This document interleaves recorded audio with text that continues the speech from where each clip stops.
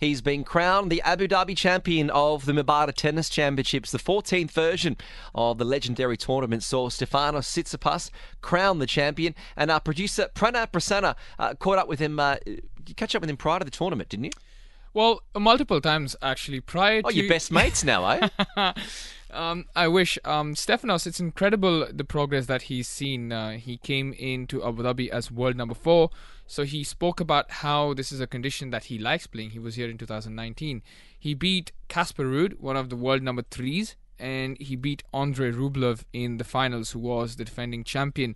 Andrei Rublev and Stefanos, they've had a rivalry amongst them this year. So it was good excitement to see, and they delivered on the promise as well. Exciting tennis match, pre-season for the two of them, but, they left it all on the court. Well, here is Stefanos Tsitsipas speaking to producer Pranav about the Mubadala Tennis Championship. The Journal on TSB. The latest share market and stock market news and updates on Talk 100.3. Yeah, we'll get to that soon. Just before we do, we'll have a quick look at the markets where we've seen that it's extraordinary that it's back in green. The FTSE is up 0.47% to 7,366. The DAX is up 0.57%. The CAC is up 0.61%, and the AEX is also up 0.64% to 704.46 on TSB. TalkSport Business on Talk 100.3. This is Talk 100.3. And here is Stefanos Tsitsipas having a conversation with producer Pranav. Stefanos, congrats on the win. You made yourself big on the net. The movement was there. Your forehand's brilliant. How would you assess your game so far in this tournament? Overall, it's everything's sort of there. I'm able to close off points at the net, and I'm able to rip those forehands from time to time. And my movement seems to be good so far. I'm happy with how I move. I'm happy how I respond to difficult shots and how I'm trying to get out of the situations. And the serve also contributed a lot today. I'm happy with that as well. I've had discussions about mentality on the court, mentality off the court. I put way too much attention to detail, and I'm sacrificing a lot daily to achieve excellence on the court. So I wouldn't allow myself to just let my frustration take me away to another planet while I'm on the court. I've had moments and instances, even this year, where I got frustrated and agitated, and it's not nice when I'm in this kind of place, and I try and remind myself to not allow myself to get there.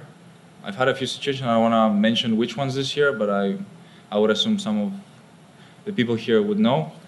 And I've tried to make I've tried to make progress with that, and also made promises to myself to be a better competitor on the court, and to I'll allow myself also to applaud other players' strokes. Obviously, not showing it, but to accept when something is not under my control. Jan 13th, a lot of tennis fans and sports fans around the world will be waiting for Breaking Point, the Netflix series. You are part of it as well, and you said how it is important to show what happens behind the scenes of the tennis world as well. I'm just curious, as an athlete for you, how important is it to keep a balance between what you show to the fans, whether it's an athlete's perspective or the personal side of you as well? What you see on Breakpoint is unedited, is raw footage of who I am. I made kind of a deal with myself that I'm not going to be filtering anything, and things are going to be the way they are in my daily life, how I live my life on the tennis court, but outside of it as well. I don't think people want to see diplomacy in this kind of instances, because they get a lot of it already. It is important to unveil each and every character's personality and real self. And I think there are going to be a lot of interesting stories being told on that TV show, which I'm very happy that ATP and WTA collaborated together to bring that to tennis.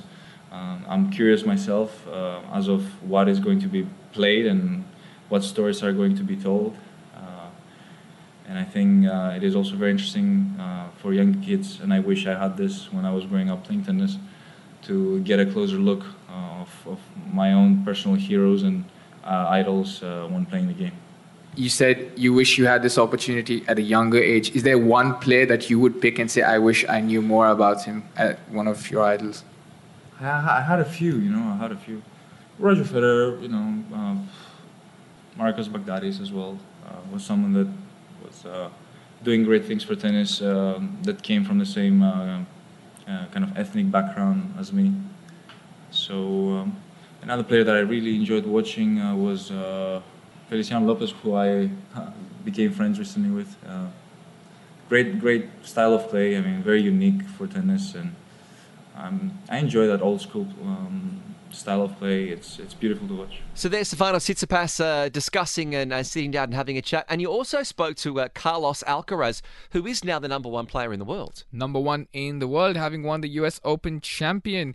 He is tennis's hot property, the golden boy, if you want to call it. There was a Roger Federer, and then there was a Rafa Nadal, and now there is a Carlos Alcaraz. Interesting, I didn't mention Novak Djokovic because he had a villain origin story. He always was a boy that if you had a Rafa Nadal, you needed a rival, and there was your Novak. If you had Roger, you needed a rival. There was Novak. Of course, Novak is now the GOAT, but Carlos Alcaraz, world #1 now. I think really is a situation that sport is a bit like theatre and movies. Everyone's sport needs a good guy and a bad guy. For tennis, Djokovic has so long been the Bond villain, the bad guy of the sport.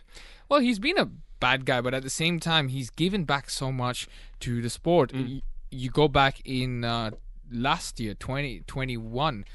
I think it was 22 where he wasn't allowed in Australia, isn't it, Kitch? It was, and and the played, amount played up to his villain positioning. Yeah, and the amount of support that he was able to garner, given Australia's quite controversial rules. Novak Djokovic has given back now more to the sport, and he continues to show that he's able to win Grand Slams compared to a Rafa Nadal, who you would say, right, he's done now. Injuries, all that sort of thing. 0586 861 003 if you'd like to get in contact. As we've been talking about, the Mubadala Test Championship, the Mubadala Tennis Championships has finished for its 14th year in Abu Dhabi. And one of the many players down there was Carlos Alcaraz, now the world #1, who caught up with producer Pranav Prasanna. Carlos, first time in Abu Dhabi. What did you make of the conditions of this court, and how is your pre-season preparations going? Well, this court is so fast for me. I mean, I'm used to train in a different court, very slower than this one. But I would say this is more similar to Australia. But I have to be prepared, on that.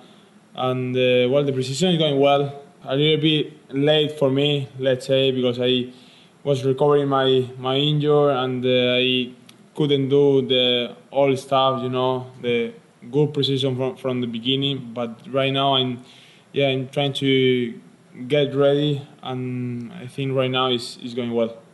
I'm gonna start the year as a #1. Probably the first tournament of the year I'm gonna be the seed #1 of the tournament, and I mean every player has the target on me. I would say all the players want to play against the #1 of the world, and I have to be prepared on that. The pressure, the people.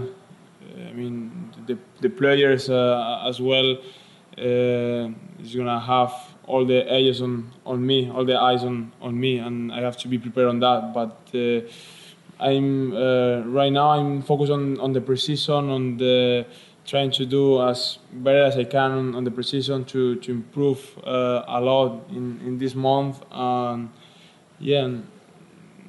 I know that in this new season is gonna be, or I will try to do the same things, to enjoy playing tennis, to enjoy on court, and trying to show my level and my game, and I would say the result is gonna come with that. Carlos Alcaraz, the world's #1 men's singles player, speaking to producer Pranav on the back of another very, very successful Mubadala tennis championship. It really is part of the calendar and probably didn't get as much coverage as you would expect given the Qatar 22 FIFA World Cup was on.